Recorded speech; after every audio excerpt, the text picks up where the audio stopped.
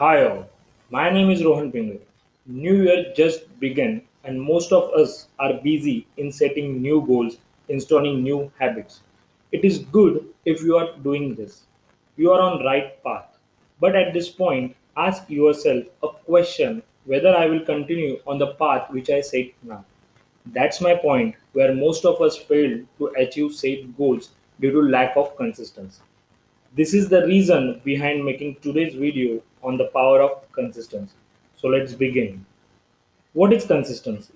In layman words, it means regularity in approach. Why it is so important? Reasons are unless consistency, we will nowhere near to achieve our set target, whatever it may be. Consistent behavior helps us to build long-lasting habits.